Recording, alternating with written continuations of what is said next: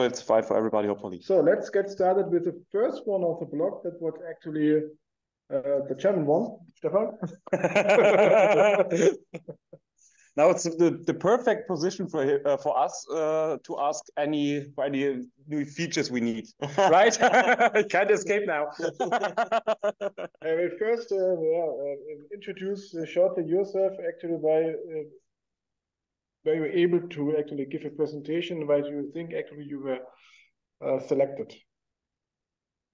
For speaking here? Yeah, for speaking here. Because it's with Fiori Elements, as an ABAP developer, you can easily create an app and you don't need to learn JavaScript necessarily. Oh, wonderful.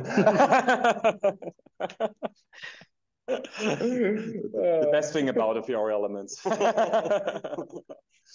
Not for Excel upload. Huh? Not for Excel upload. Yeah.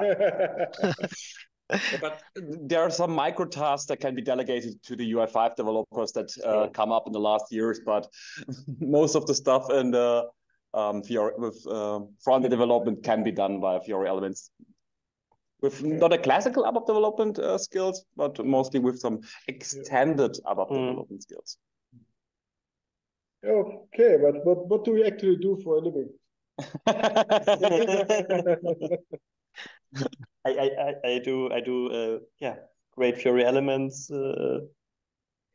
work on the framework. Yeah. I work. Yeah.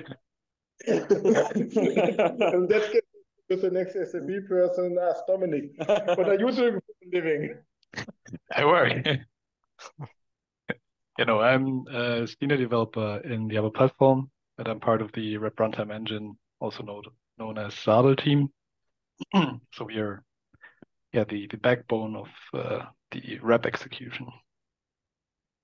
But I think also important for a lot of people out there to know is that Sadel is not only in a RAP environment, it's also in the old BOP environment and stuff like this. So it's a little bit older in the history than RAP, and it's the technological background to convert OData to ABAP, if I'm right. Yeah. Oh, wonderful. A little bit more. Yeah. Okay, cool. This is typical developers. Count to 3, 0, 1, 2.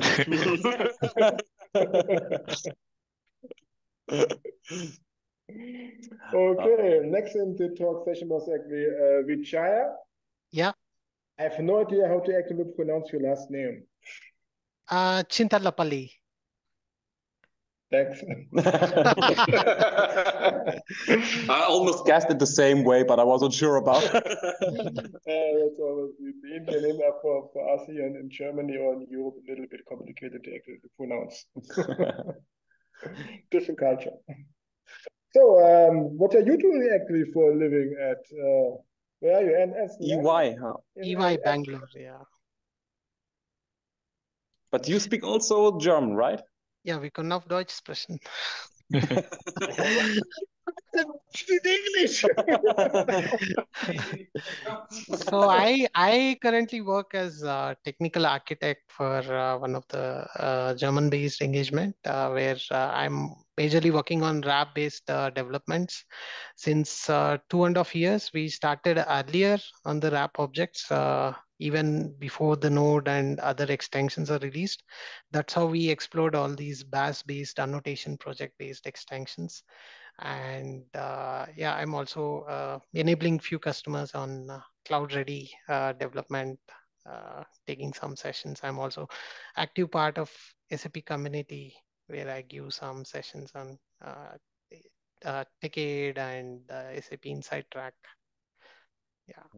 But you're from your background also more mostly focused ABAP developer, right?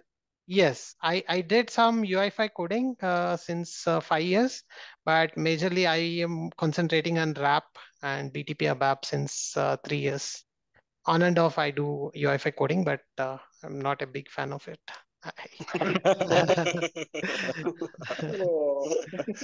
Yeah, but from your experience, the customer side and projects, how good is your life with Fiori elements instead of the classical ABAP development in your history with good old ALV and so on? Do you want to go back? Yes.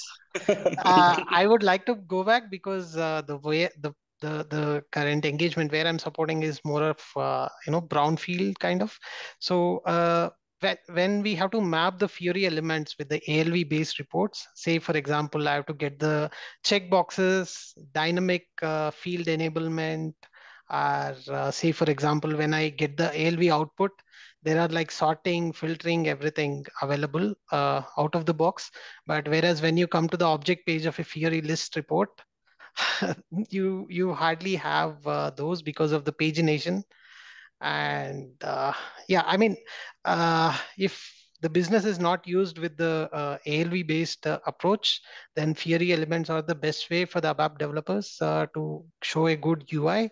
But then these kind of scenarios, we tend to go with UI5 based validations on the selection screen, where you have complex selection screens, right? In the old reports, you used to have some validations, enablement of fields based on radio buttons. So in these scenarios, I'm currently struggling a lot. Yeah, that's a little bit this complex selection screen that we have in the old reports that are missing in the Fiori elements world for, at the moment. Mm-hmm. Please take note. write it down. Yeah, the feature specialist. Yeah. And, yeah, okay. That's one of the biggest disadvantages of Fiori and OData in comparison to the old ALV world. As you said, dynamic structures. So if I have an ALV that gets wider and wider, depending on I want to see 1 week, 2 weeks, 3 weeks, I can do it in some way in the classical ABAP dynamic programming. But in OData, that's the only stuff that we are limited in the OData world. So the apps have to adapt to the usage. Back to the conference topic. Actually, nothing is better than RAP, ABAP, and Fiori elements. No, the main point is also that we don't have an app A that is built on sub GUI and migrated completely one-to-one to the Fiori world. We have also to think about how to use the apps and so on. Sure. For example, I built a long time ago an app that gets about 200 days, and then I have 200 columns. Wonderful. But that's not an app that you would probably use on a mobile phone. So with 200 columns. It's still, I believe, one of the most used features from RAP, Fiori elements, and so on is actually the export to Excel. Yes, it comes out of the box. Then we have the whole circle closed, and we are done actually with development. Wonderful. Yeah, so I think the thing is, so I mean, the ALV has some, I don't know, 20, 30 years, had more time to bring features. So yeah, but probably, so, I mean, also in terms of like filtering in list report and selection and so on. So also there we regularly check how can it be improved. So just now we again explore some concepts. So there's more to come as well. Yeah. Okay. I see also this chat message from Prasad. Pagination custom CDS entity, and I think that pagination custom CDS entities, would probably work, but I think they're not the best friends, because if you do some data call from a third-party systems or via some BAPI calls, then we have to collect every data, all the data, and every time, and then you only do a filtering, and that's not a very sexy way. Yeah. So if dynamic filters can be enabled using Fiori elements, that can help, like the ALVs, like the radio buttons. We used to have the selections field enabled, right? Like based on the radio buttons. So something kind of a feature will help life of ABAP developers more easier. And there's also one UI5 or Fiori annotation for the front end that you have you have a filter field and you can enter any word, but if you connect this to a value help, then there's an annotation that only entries that are in the value help are accepted. And every time again, I have to search days for this annotation. Write it down. Yeah, but the problem is I write it down somewhere and then I have to search where I wrote it down. Some yellow post-it. Write it down in some blog post. There's a really good link, and then if you have to search link it, you use Google to find your own blog post. Ah, okay. Or you bookmark the FPM Explorer. So there we have at the advanced topics also a page dedicated for value helps with a couple of samples. Okay. I have to look again. I normally look at okay, but UI5. We have a session for Vijaya to find that kind of information. Okay, cool.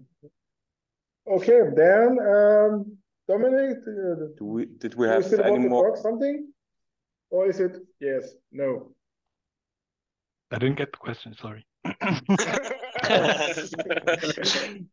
Do you still want to say something in No. the last minutes of your meet the speaker? No, don't need to. That's fine. Thank you very much. Thank you for free. Okay, then we are actually in the short break. So we only have to switch or show the intermission slide. Then we will be back at 3:45 with a talk from Olga about how to transform your legacy code using ABAP Cloud and clean ABAP. Again, we need shorter titles. This is really complicated. And at the same time, actually, we found a substitute for the NO talk. So we are now going to have Andre Fischer talking about his app generator in channel 2, the next session. It's in German. So we are just switching from a German talk that we lost to a German talk we actually won. So if you are interested in the app generator channel 2, in 15 minutes, German talk from Andre Fischer with a live demo, as far as I know. He's nodding, so yes, it's a live demo. And at the same time, we have Olga talking about ABAP Cloud and Clean ABAP. So topic-wise, it's a little bit unfortunate, but you can always catch. Do we already have a title for Andre's talk? Yeah, the open source RAP generator. I would prefer the RAP generator is talking about RAP generator. Shorter title.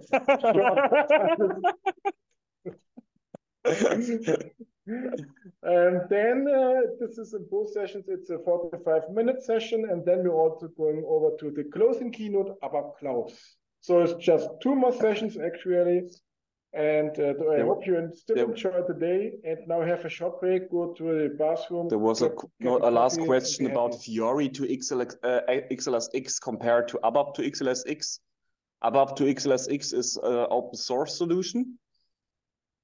So for the people who doesn't know it, since 2 years, there's an XO library to build also Excel files without the need of sub GUI and local Excel installation. And yeah, Fiori to XLSX. So XLS is to Fiori to XLSX is the nightmare for an ERP solution. Then we get everything into Excel and back and forth. Or do you know what is meant by the question? No. Fiori to XLSX, I also have no idea. We're going to look it up, and we're going to figure it out someday. And yeah. So see you in the short break that is actually getting shorter with every minute. So then. So thank you very much for your meet the speaker. Thank you very much for your presentation, your time. And thank you. Then we see you soon. Yep. Bye. Bye. Thank you.